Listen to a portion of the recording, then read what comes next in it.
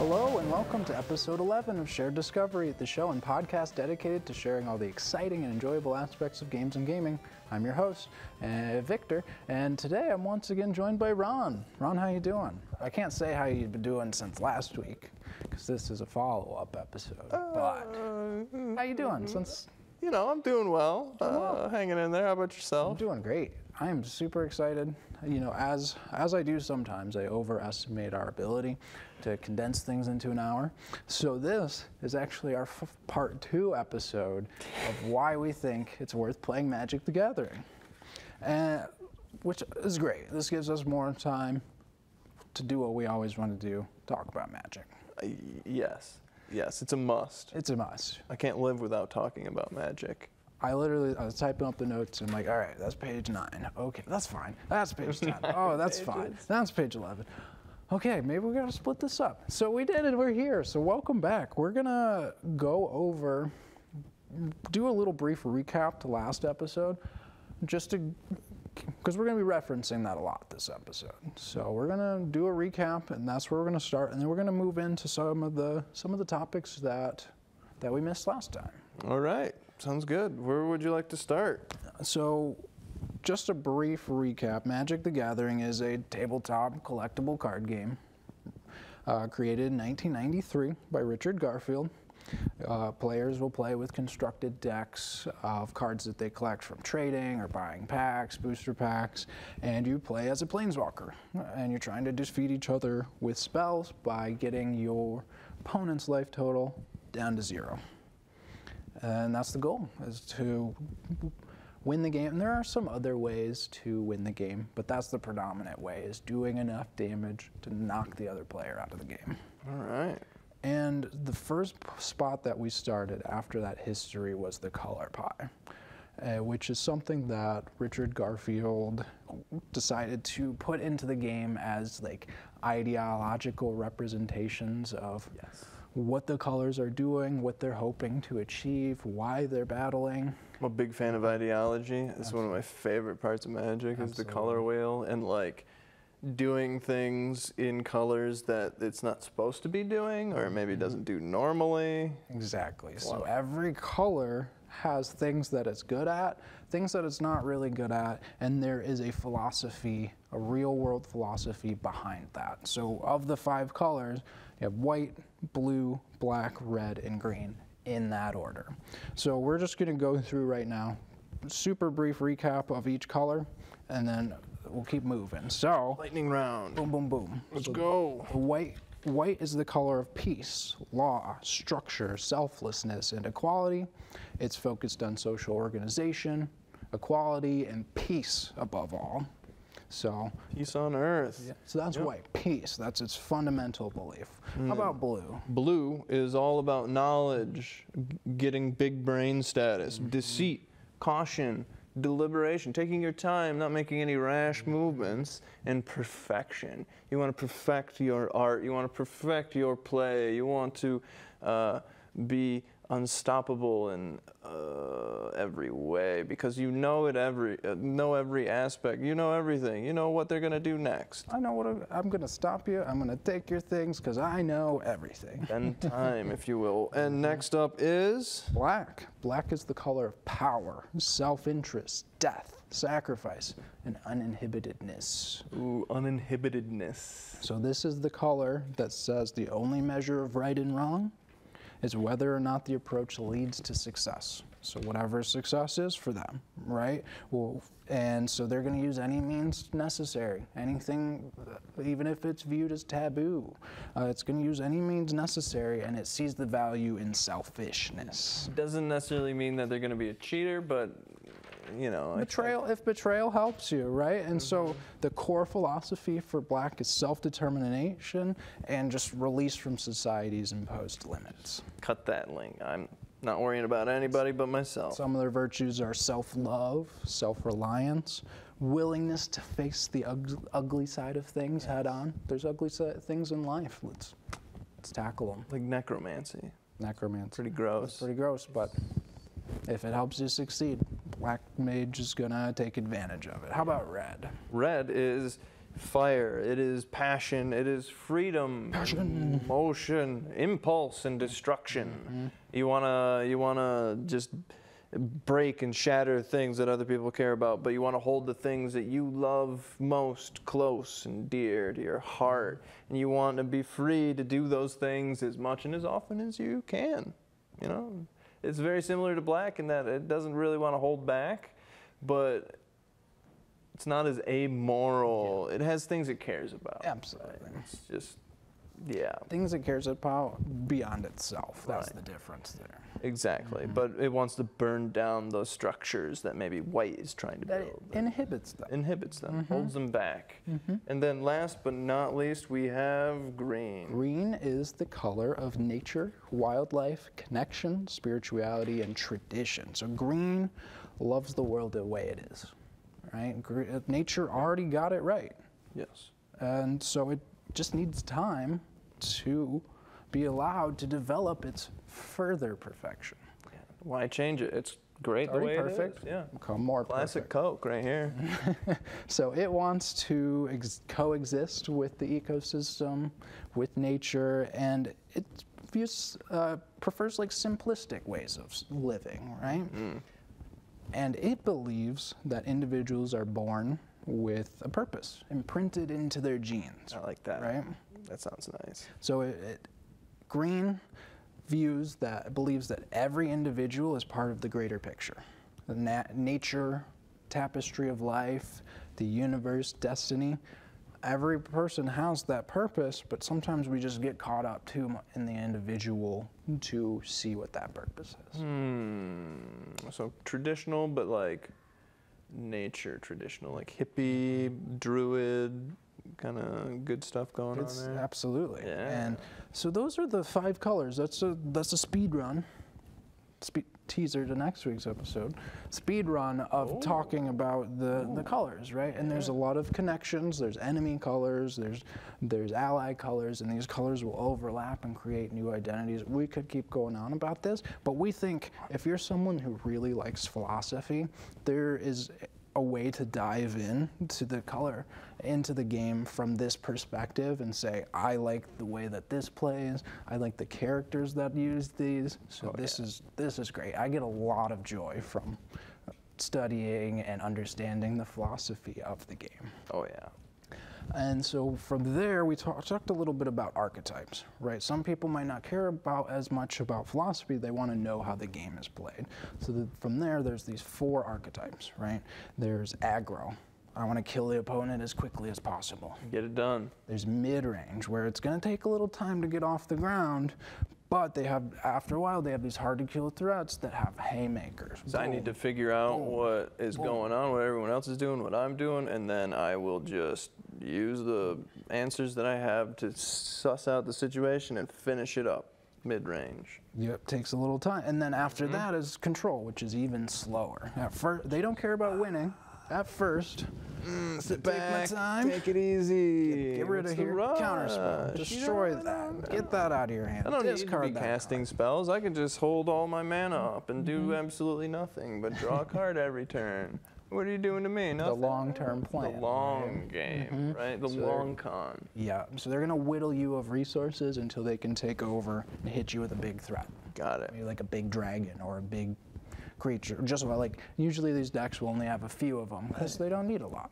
Some monster time forgotten you've got hidden away somewhere in a crystal or something. And then the last one is combo. So combo is like control, where you're slowly stopping your opponents, but you have these specific sequence of cards that will insta-win them.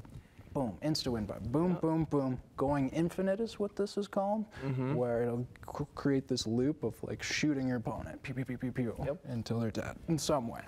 Just like combos in a fighting game, you got to get those exact inputs, and you want to hold everybody off till you get them, and then boom, it's over. And I think fighting games is actually a really good comparison here because fighting games has has similarities in lot of these play style. archetypes, It has aggro, like out of the gate, I'm jumping at you and punch, punch, punch. Yep. Mid-range, I'm stepping back a little bit, and then I'm going to go in with these combos. Not these like these huge threats, which in those games are called combos. Right. And there's control where you can throw down like jab, little hits with a lot of maybe like throwing down some grease, maybe people slip around, like jumping, flying around, a lot of mobility, a lot of utility, where it's not necessarily doing damage, but it's just frustrating your opponent. You're going to see tilt them. The life total go slowly down over the game. Oh yeah, and if you're in control, your life total isn't going anywhere. It's going to stay right here. You're jabbing and you're dodging. Yes. And then combo might not be as direct a comparison. Maybe that's like, what comes to mind is like forcing a player into like a wall position where a lot of games don't have this anymore, but older games would have like spots where you could just infinitely break them. Cheese them. They can't move. So if a lot of the gameplay would revolve around like avoiding that spot, or pushing that player into ring that outs spot. and things like that. Yeah, ring outs, that's a very good one. Very good. So all I have to do is land a kick in a specific way, and you're gone. I don't have. That's a combo. It's an instant win button. Yeah. I don't have to lower your health. Good comparison. I like that a lot. And so these are for the players that are like gameplay minded.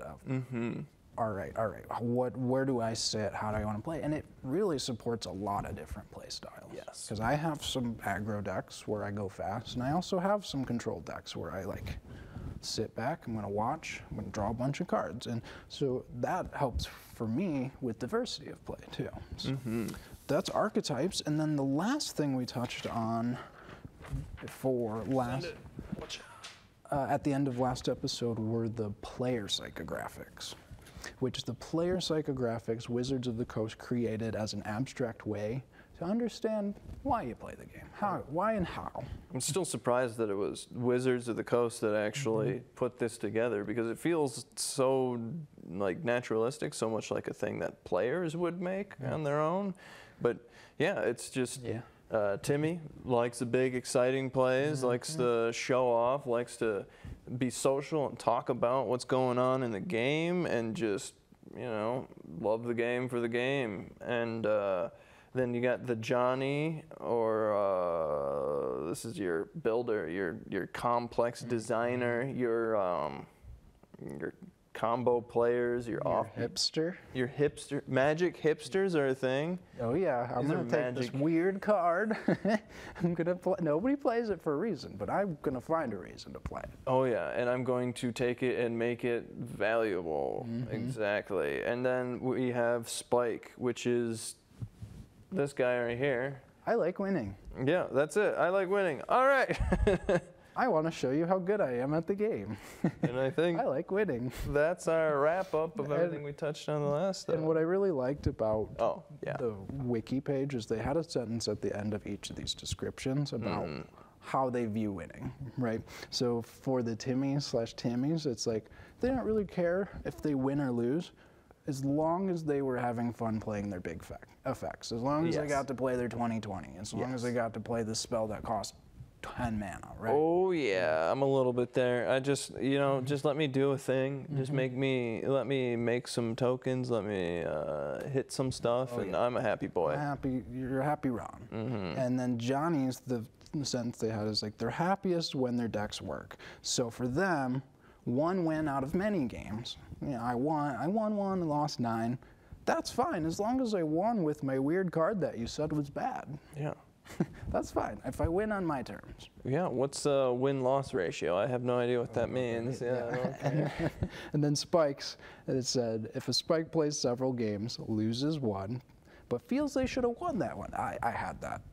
Then they're gonna be upset. They're gonna be malcontent. So I really like the psychographics because it can really get you into like, why actually am I having fun playing the game? Why? What kind of decks am I making? And that can focus you into certain colors, certain archetypes, and that can guide your play to maximize the fun that you're having. So that's an update to where we are now in aesthetic profiles. Yeah, aesthetic profiles. And you want to take this? Yeah, I'll take this. And aesthetic profiles were added in addition to psychographics to kind of understand, well, how do players find beauty in the game, right? So in addition to the psychographics of why, it's like, what do I find beauty? So the first type here is called the Mel, or the mechanic player. And they're characterized by appreciating the cards for the delicate and interesting interactions, as well as the strong mechanics. So they're really like the cards that come together perfectly. From the name, the art, the mechanics, the power and toughness, they're like super interested in like the structures that made this card exist and function well. So they're like, okay, this card has the right color, the rules. Oh, they made this perfect templating so that I could have this new card type. I never thought that would fit on a card. Or like every now and then Magic will update its rules. Okay. And every now and then you'll hear like, we don't know how to do that. We don't have the technology to put the terminology to put that in cards. And then years later, like, we found the words we need for it. All right. We found the words to do the mechanic we've been wanting to do. Yeah, it's always in development. It's always in development, and Mels love that stuff. And so, opposed to Mel, or in addition to Mel, like again, these aren't alongside. These aren't prescriptive; they're descriptive, and you can embody all characteristics of these. Right. A little of each is the Vorthos player, or the flavor player. Ooh. Someone who's focused on the creative side of the game. Oh yeah. A Vorthos player is characterized by appreciating the cards for the flavor and the creative consistency. Yes. Right? So the name, the illustration, the card concept, the subtype, the flavor text, each of these help paint the picture of the card. Does this card make sense in lore, right? Does the color identity make sense for that character? Or a lot of the Vorthos players would be like, why is this character now this color identity? Right? What happened in the story to move this blue character to a white character or a blue-white character? And then they build a whole deck around the theme of this character transitioning into another color and their whole adventure and experience, right? Like, absolutely. Yes. And for me, I absolutely land on the Vorthos side of the game. I am super interested in the flavor. I will oftentimes, there's the database to look at cards is called Scryfall, and so I'll oftentimes go on there, pick a card, and just look at all of the versions of that have been printed at, and just see like how the printing process, maybe this is the Mel as I'm talking, but as the art saturations will change throughout it. Maybe that's the Mel as I'm thinking about it, because that's like a printing process. Yeah, it's really like nitty gritty, like materialist. Yeah, so I'm thinking that might be Mel, but on the Vorthos side, the flavor side, I have like the squirrels here. This picture, this is what squirrels look like across the multiverse, and I love this because it has like specific different versions of the squirrels. Like this one looks like a watermelon. This one has horns in this plane. These ones are gray. And so they're different styles of squirrels. And this one has like glowing eyes on that plane. And the squirrels of this plane fused with magic. What does this say about acorn generating device powered by the hopes and dreams of every squirrel in the multiverse? That makes me want to look into this. This is a card called Chitter Spitter. It spits out acorn. That's super flavorful. If not, the best card, but like that's got me interested. Like, what is that? The hopes and dreams of squirrels? Are the squirrels like sentient in this verse? It makes me think. Makes me think. Another aspect of that is goblins.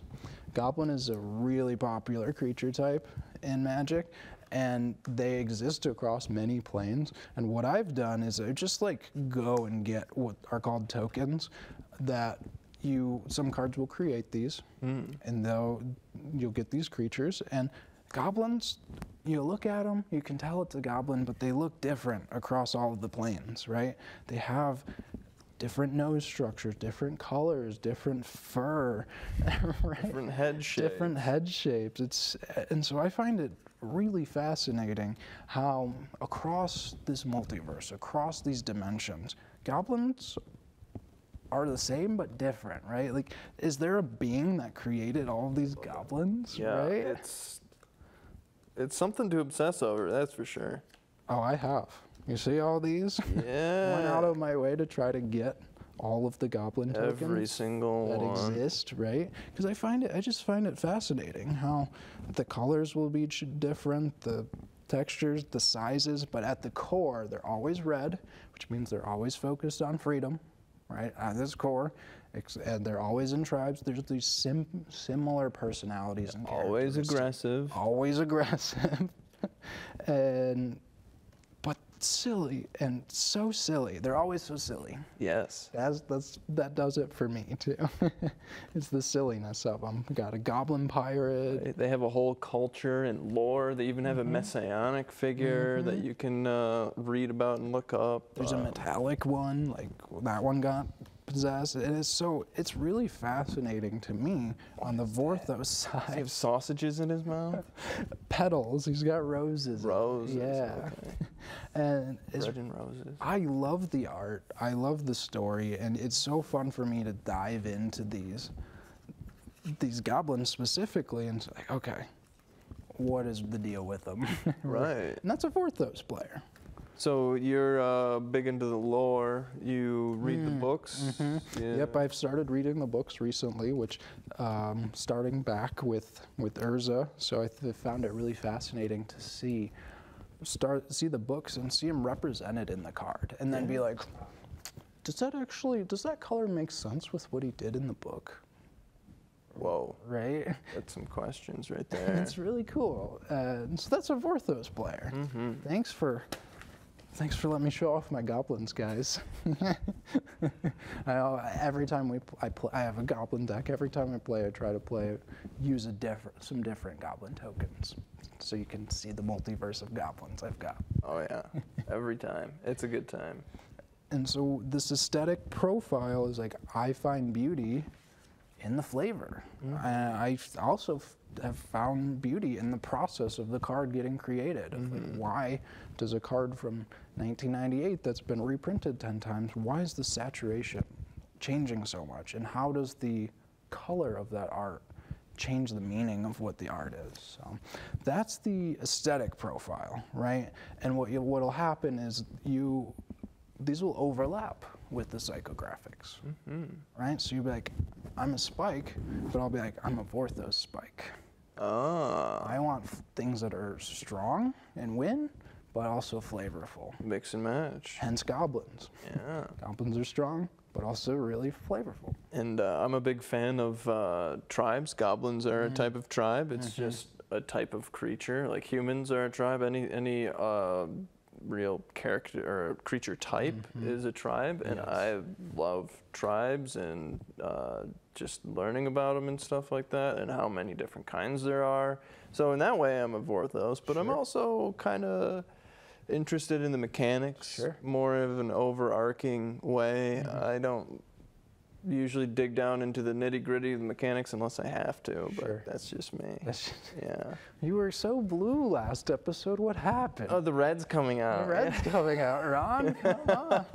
Okay, so you're blue-red is what you're saying. Oh, for sure. Okay. Yeah, I am through and through blue-red. I like my freedom, but I like my crazy experiments and stuff too. You want to know a lot of things, so you know how you can best express your freedom. You got it. Okay, I like that. Me too. I think that's a good question. We didn't ask ourselves. Yeah. Our colors. I think I'm probably blue, right? I like to know a lot of things, right? Hence the flavor, the reading, the mechanics. I've listened to 300 plus episodes of Head Designer of Magic, Mark Rosewater's podcast. So much. I know so much about the game, and I just want to keep learning, right? So blue. I'd say I probably am white as well. White on the community, morality, good. So probably blue-white, I would say, are the two dominant ones. Which is funny because I like to play red a lot. Right. Yeah. You like your gambling. You like your wild and crazy explosions and goblins. Goblins everywhere. Everywhere. Which makes me think another facet of this game is being able to express maybe a different identity than what you identify as. So even though I more am aligned with blue and white, I think, and don't express the red side of life, right, as much, like red, freedom, chaos. I don't express that as a person as much. So I'm thinking like the game allows me to do that.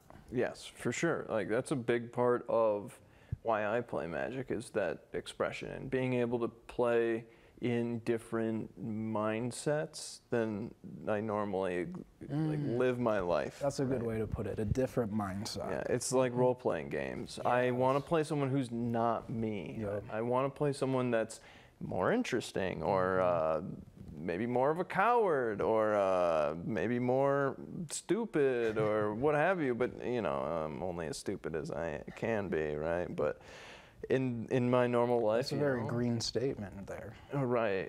Oh, what color am I? Oh. See, this is why we love the color pie and these ideas. It's because you can sit here and go back and forth of like, where do I land? What color am I? How do I like to express myself in the game? And they're not like siloed off columns. It's a gradient. It's totally just like mix and match and play with them and see what fits for you. Absolutely. So you can. So me, I would say I'm a blue, white. Human. Oh. That's my creature type. 1/1. Can I get 2/2? 1/2. 1/2. Yeah, enoughness. Okay. Maybe a little first strike in there. Yeah, there we go. Yeah. And that's funny because Vorthos players get really upset with the flavor of power and toughness a lot. Yes, oh, I love this. Because you will have things like a squirrel is a 1/1. But also, so is a trained human soldier. I love it so much. And it's just snake. That's just the mechanical requirements for the game. Yep. There's an Eldrazi god, so think of Cthulhu, right? It's not a god, but like a space monster. It's like a 15/15. 15 squirrels can defeat it. 15 squirrels can stacked on top of each other. The killer of worlds. Yes. So a Vorthos player is like, that doesn't add up. That's absurd. So that adds some absurdity to the game there. It's like, oh man, that doesn't make sense, right? I'd never thought of that before, but yeah, 15 squirrels can kill a god. Can kill a god, right? And that's, if you're making a game, you're just gonna have to sacrifice some flavor sometimes, right? Just roll with it. So Amel might say, well, that's how it has to be. Look how it came together to make the game function as well as it did. And Vorthos said, but like, squirrels can't kill a space monster, dude. That doesn't make sense. I thought we discovered that the squirrels might be sentient, so that might add a little. Maybe they're trained in martial skill, warfare. You know how to use a pike and. I don't care how sentient a squirrel is. It's not god killer. Not a god killer. Okay. Oh man. So should we get back on track and talk about how to actually play the game, how people use the cards to play? Sure. That's formats, right? Yeah, that's formats. And formats are the various ways and rule sets of how players use the cards to play against each other. Okay. Right? So you're like, okay, I get it. I want to play. I want to play a red deck. You said aggro. I like playing fast. I get it. Well, how can I do that, right? And so each format provides its own rules for deck construction and gameplay, and there's often it's confined to a pool of cards, right? So Magic the Gathering has over 25,000 cards at this point. Like unique, mechanically unique cards. Wow. Mechanically named 25,000, right? It's a lot. It's a lot. So what a lot of formats will do is like, okay, here's all of it. let's shrink it down. You're going to build decks in this from these requirements, and we can build a meta to play in.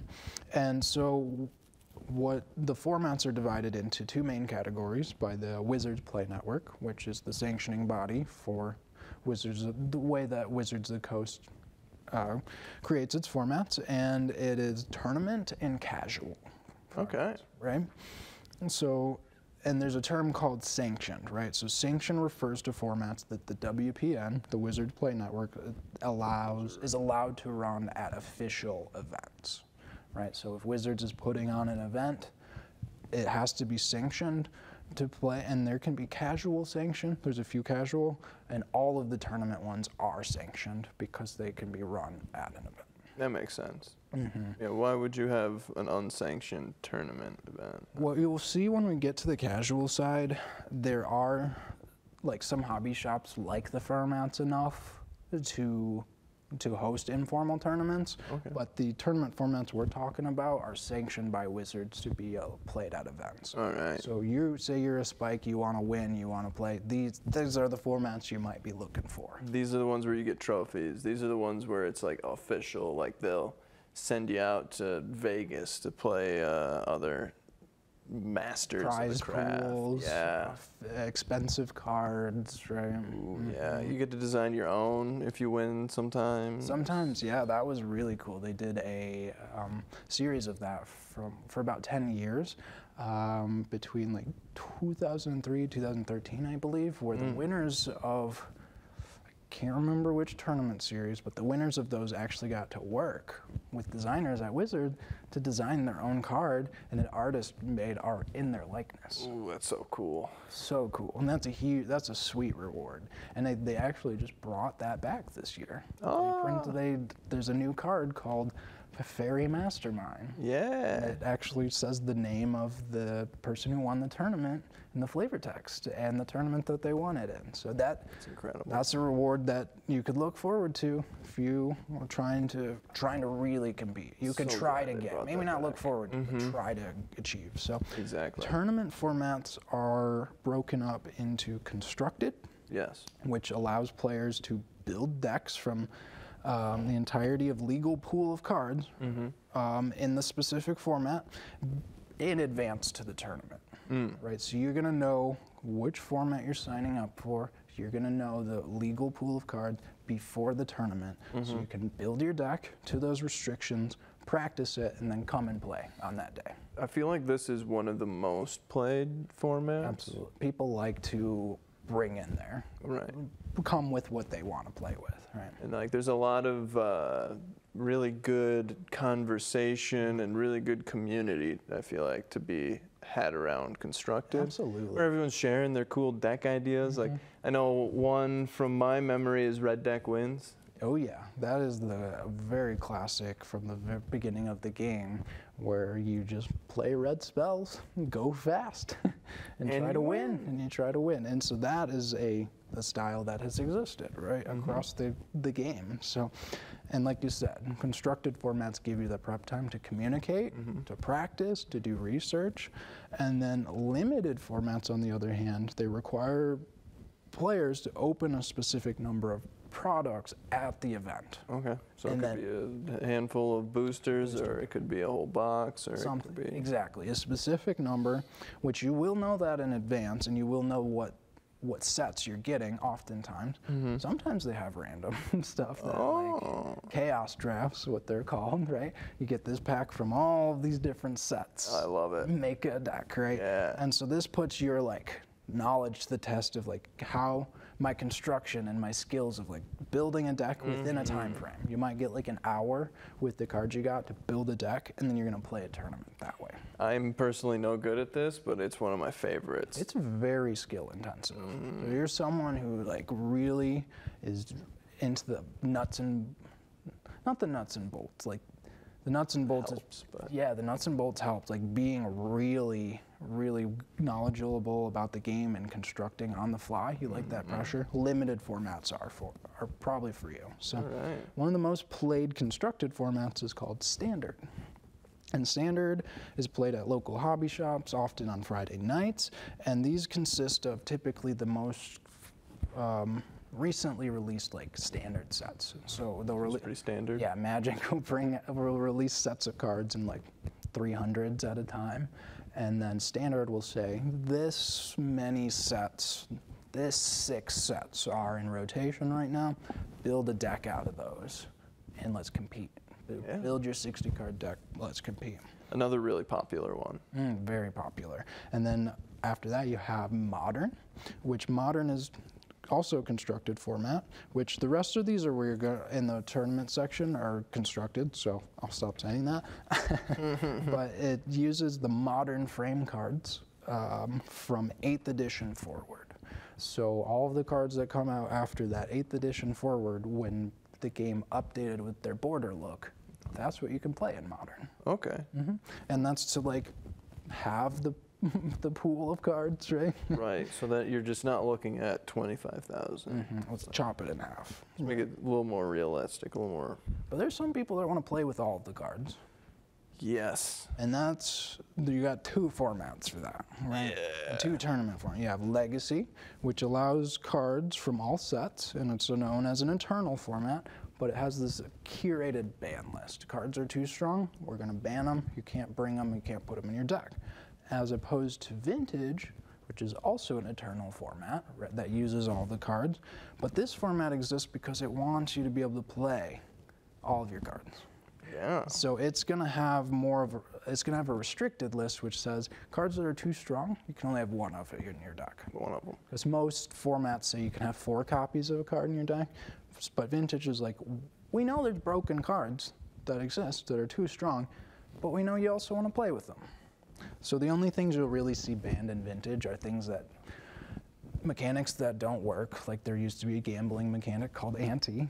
Nobody likes that. It's not supported past the very first set, so that's banned. Or cards that have like physical requirements, so things that require you to throw cards, stuff like that. But otherwise, you can play with them all. I think there's even a card where you got to rip it up and like throw it like confetti. Yeah, chaos confetti. Yeah, stuff like that is banned, exactly. But otherwise, your Black Lotuses, your Time Warps, your Power 9 cards, which refers to cards, the 9 most powerful cards that came out in the original Alpha set that were too strong. And now they're worth so much money. Yeah, back to our expensive thing. So these formats are going to be a little more expensive. But luckily, some shops are starting to allow players to use proxies. Oh, thank blessed be. Right. I love a good proxy. Yes. And so the next eternal format is called Pauper. And what this does is it restricts the card pool by saying each card has a rarity, from rare to mythic, common to mythic. Yeah. And so what it'll say is like, we only want to use commons in our format. Everything else, get out. So any card that's been printed at common, that's allowed in Pauper. Yeah. Even if later it's been like upshifted to like an uncommon card, common meaning you're going to see the most of them. It's usually the weakest. You're going to see the most of them in booster packs. They want to play with those cards and try to make decks as strong as possible. I feel like Pauper is a really great way of, like, if you're already in Magic and you've already experienced a lot of these formats, it's a great way to just freshen things up and like restrict yourself and make yourself a little more creative and maybe push your knowledge to a limit. Absolutely. I have, so for Commander, which we'll talk about later, I've actually tried making Commander decks with only Pauper card, with only commons, and it's really interesting to try to see how powerful can I make this. Like, that was printed at common? What were they thinking? Okay, cool, give me. Stuff like that is pushing it to the limit. And the big upside of Pauper, price. It's the most common cards. They're going to be 5 cents. You can build decks pretty cheap. Oh yeah, there's going to be tens of thousands of these puppies. So many. So that is a big benefit of this format compared to Vintage. You're not going to win on turn 1 as like Vintage, all right? Again, broken. Yeah, unless you got some stuff. Crazy commons. You got really lucky, crazy common, but you're gonna still have some strong games, and it's gonna be different. and fresh, like you said. Yes. And so the last one that we have here is called, it's the only sanctioned multiplayer format, and it's called Two-Headed Giant.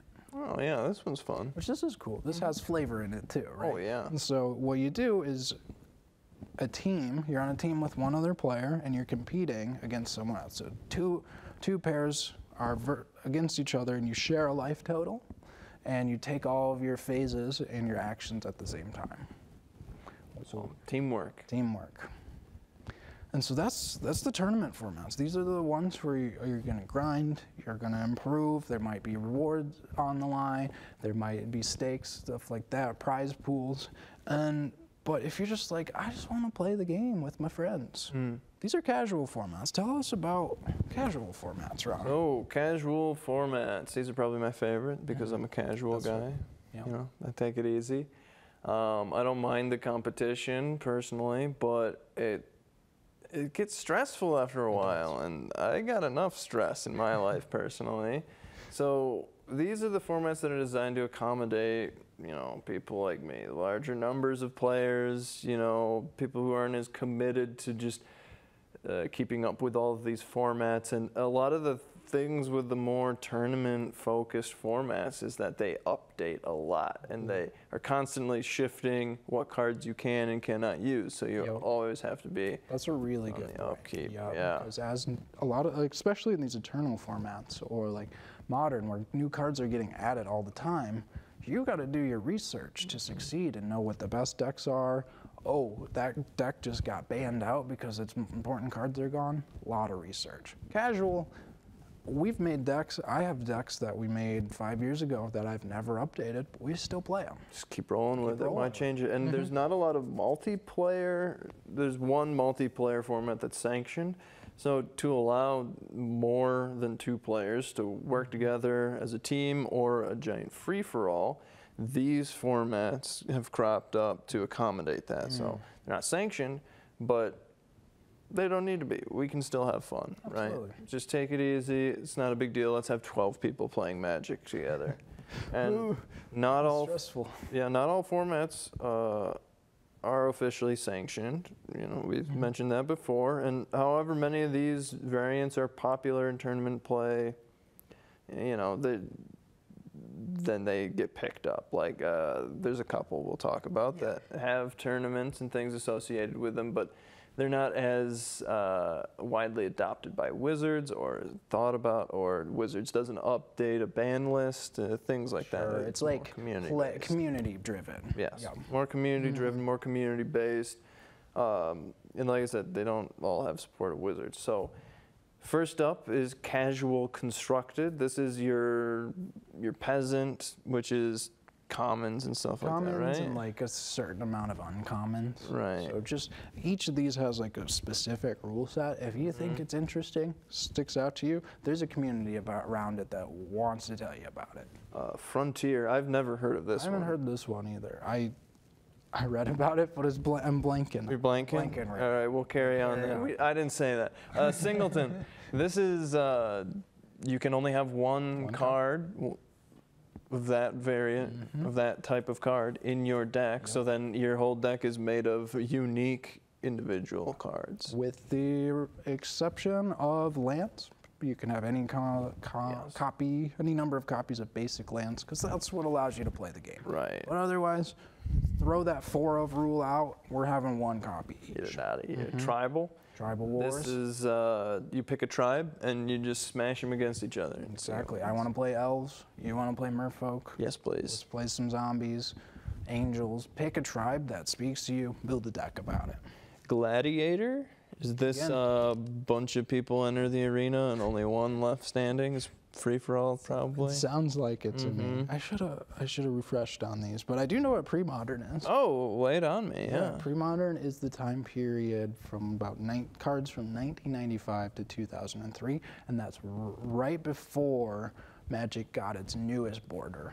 So the border that it had from the beginning of the game to 2003, it's taking that period of time and say, let's make some decks out of that. Oh yeah, I have a lot of favorite cards from that region in there. Oh yeah. It's about where I started too, is early 2000s. But next up, now that we're done with casual constructed, you know, and all them, next up is casual limited. So this is just like limited in tournament formats. It's taking all the 25,000 cards and just narrowing it down to really specific sets. So that can be cube draft, which is somebody builds this limited number of cards, just enough for everybody to essentially get like booster packs, booster packs. They're fake, they're made up, right? It's like 15 cards. Resealable packs or Resealable something, packs, like 15. yep. And cubes are really cool because they'll say, I like this specific point in Magic history. Yes. I like this set. I'm going to curate an environment around it, 300 cards, make these packs.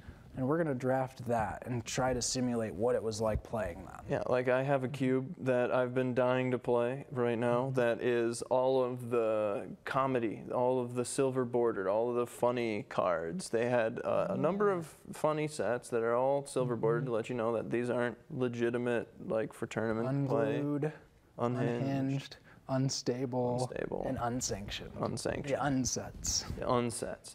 And that's fits right into this perfectly, is that it's just got enough, 300 cards, enough for like 6 people to draft out of and build your own decks and have a good time. I can't believe we didn't mention unsets because they're so goofy. There are some players that don't even play like serious Magic because they just show up for the goofy sets. And they're like, and these goofy sets will be things like, you have to touch your hands together at all times or a bad thing happens. Handcuffs, yeah. Or you have to balance this card on your head, and if it falls off, something bad happens. Or if you don't scream, this card dies. The red hot hottie. Red hot. Cheat this card into play, right? Yeah, so it's legal to cheat this card.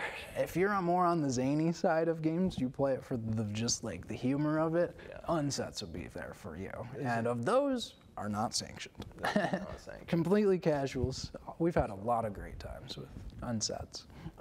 And then there's backdraft, which is where you build the worst deck you can possibly make for someone else to play, and then you play a tournament with these horrible, horrible decks and see who can rack up the most wins, and also if their deck loses. Yes.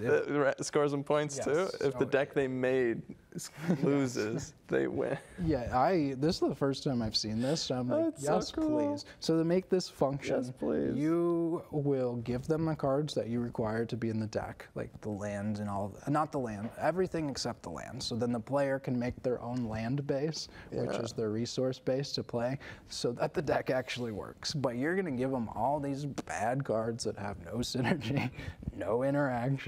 It's hilarious. So if you somehow win with the bad deck that was given to you, you get a point. And if they lose with the deck you gave them, you get a point. It's so good. It's hilarious. What about this next one, reject rare draft? Is that? We don't play with rares. Get them out of here. Get them out of here. It's just draft, but you just no rares. Pitch the rares. Pitch okay. The rares. And then type 4? No, I forgot. All right, too easy, man. Then moving on to casual multiplayer. This is your free-for-all. Too easy. You get a number of folks around and you battle it out. Assassin, which is you get a target. Yes. And you have to knock them out. Secretly assign roles and secretly assign targets, and if you can knock them out, you get the win. It's like a social deduction game on top of Magic. Yeah, so you can win by defeating everyone, but you don't win unless you meet your objective too. Kill your target. So good. And then Emperor, which is... The way we've played it is a 3v3, where there's the Emperor in the middle. Yeah, is it two specifically knights. Commander though? I don't think it's specific. You can just play with any kind of deck. If you have like any kinds of decks, I think as long as you're playing the 3v3 format of Emperor in the middle, 2 knights on the side, across from you, and the goal of the game is to be the first team to defeat the other person's Emperor. Right, and knights can only attack knights until you've defeated the knight across from you. And Emperors have full carte blanche. They can attack anybody. Doesn't matter who. So as a knight, you're trying to defeat the knight in front of you as quick as possible, so then you can start helping your Emperor. As an Emperor, you're trying to defeat the Emperor, but also keep your knights alive. Yes. Really, really cool format. It's solid. We play it all the time. Oh yeah. And then next up is probably one of the most popular formats. It might be in the my most mind. popular at this point. Is Commander. Ooh boy, do I love me some Commander. Oh, yes. It's just flavor, it's just goodness, it's just singleton. Like, it's so many things mixed together. But essentially, it's derived from a fan-created game called Elder Dragon Highlander, which is like all of those big cards that don't work in any of these tournament formats, all of these cool cards that are just laying around. What if you threw them in a deck and all unique one singleton format, unique cards through the whole thing. There's 99 of them. And then you have one card that sits aside, and it's always kind of technically in your hand. In You the always command have zone. access to it. Right. You always have access to it. It sits to the side, and you can play it as long as you have the mana to play it. It increases costs every time it's removed, but it's sort of the identity of the deck. It gives you indication as to what you are trying to do or emphasize with your deck. Yeah, it's really, so the identity of the deck's a good way to put it for multiple purposes, because it's a legendary creature that you put in the command zone, what it's called, and it will have the casting cost. So say it costs 2 red and a white.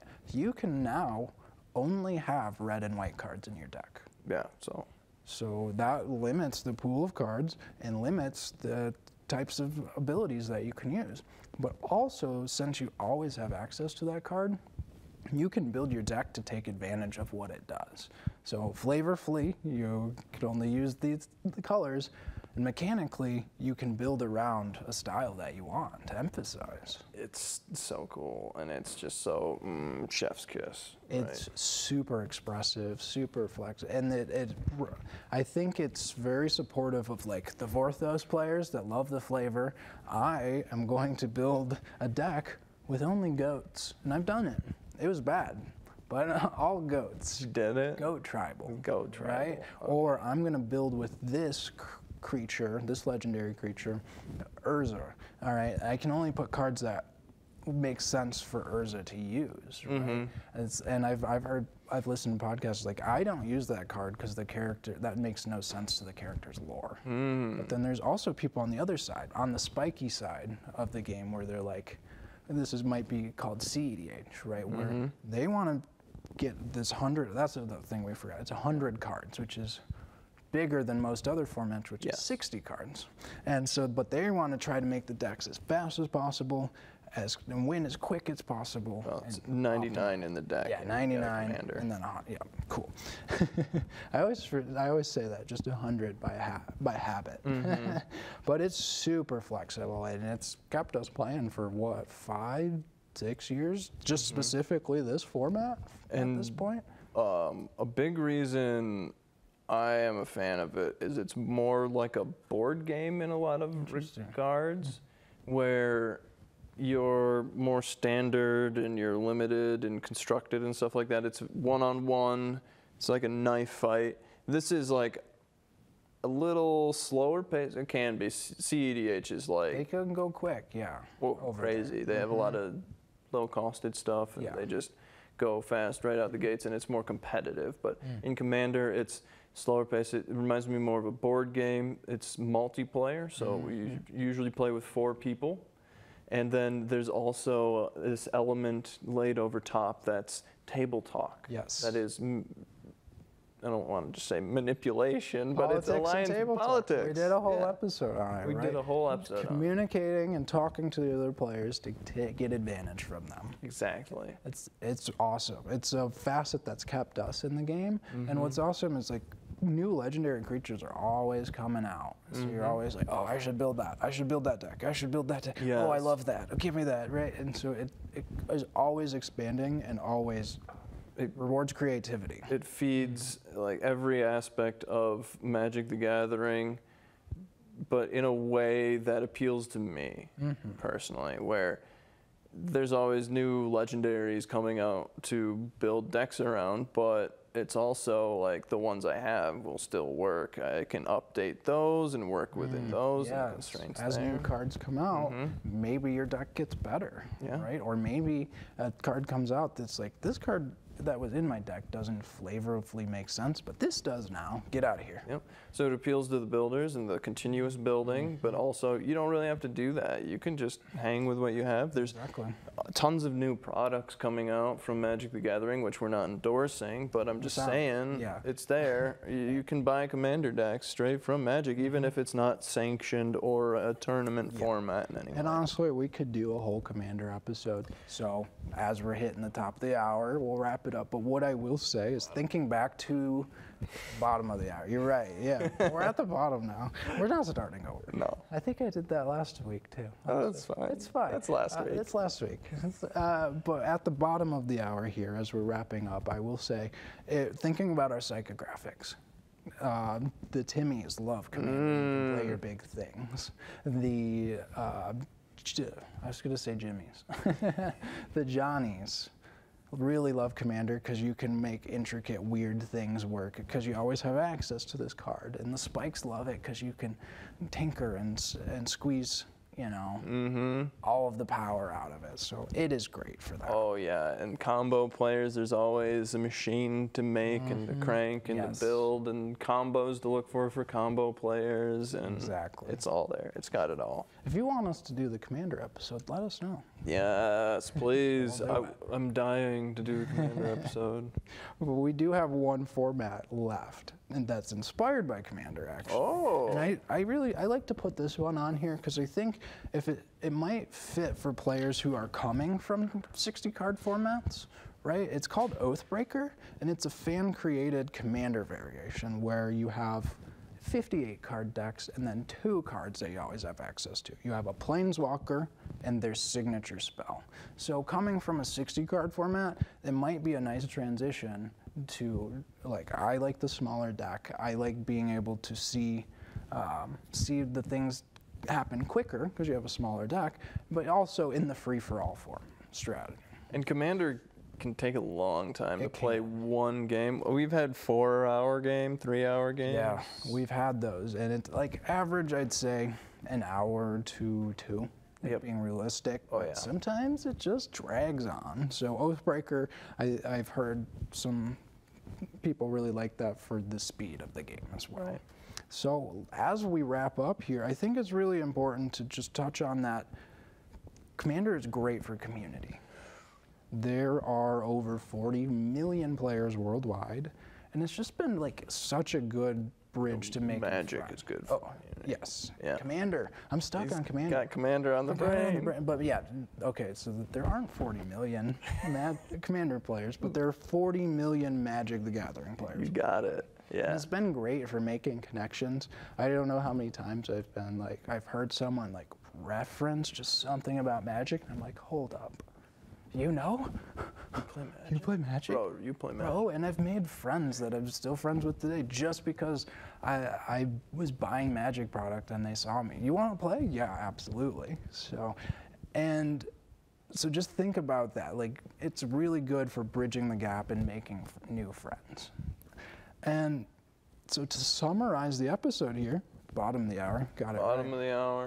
We think it's really worth episodes. Summarize these episodes is that it's worth playing Magic for ultimately self-expression. If you're a player that likes mastering a game, the nuts and bolts and tinkering with it, getting the most out of it, it's there for you. If you like the aesthetics, the flavor, like injecting yourself into the philosophy of the game, it's there for you. If you're a creative person that wants to like just make new things work, niche things. It's got it. It's got community. So I hope after these 2 episodes, you've learned something about Magic. I hope they've found some reason to want to try it. Yes, and join the 40 million. Join the 40 million. Let's get it to a trillion. 50. Oh, a trillion. Let's get it to 7 trillion. Get it to 7 trillion. Yeah. Yeah, let's Everyone's playing Magic. So as we wrap up, if you have any specific questions about Magic, if there's any Magic topics you want us to address, please send us some questions at shareddiscoveryshow@gmail.com. Ron, we forgot to write down the Twitter. We made it. We forgot to write it down. We forgot to write it down. Okay. Next time. Next time. It'll be in the show notes. We'll get you Look next for our time. Twitter there. And thanks immensely to BCTV for allowing us to continue putting this production on. You guys rock. So as we sign off, just want to thank you for joining us on episode 11 of Shared Discovery. As we go, please make sure to be kind, have fun, and, you know, just play some games. Try some Magic. So Ron, sign us off. Riches must be divided, but real wealth can be shared. Bye now. Love it. I love it. Thanks for joining us. Yes.